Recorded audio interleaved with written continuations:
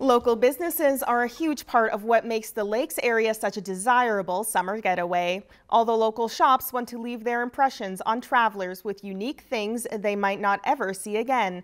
Our reporter Ryan Bowler went inside one of these local shops for this week's In Business.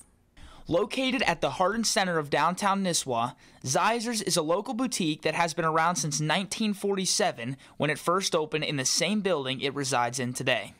You can find pretty much a little bit of everything. You can find kitchen stuff, you can find jewelry, gifts, toys, shoes. We have amazing shoes. Shoes are just the tip of the iceberg for Zaiser's, as they are constantly looking to push the boundaries of unique. You can find gifts or even kitchen tools that you don't know even exist. You mean like a coffee holder for my shower? Or a headlamp for my ski cap?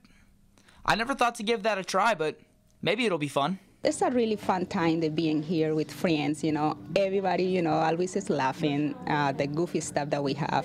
Now that it's summertime and the COVID rules and regulations have been lifted, Lakes area tourism is finally back to what it once was, especially on Memorial Day. This weekend, a lot of people travel, and it's families that have cabins in here in town and around in the lakes. So always is kind of excuse for, leave the cities and coming here and fishing and go to shopping to all these stores in town.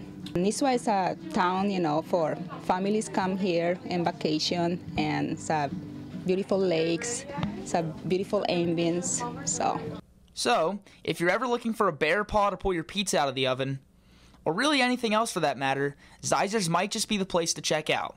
Reporting in Nisswa with This Week's in Business, I'm Ryan Bowler, Lakeland News.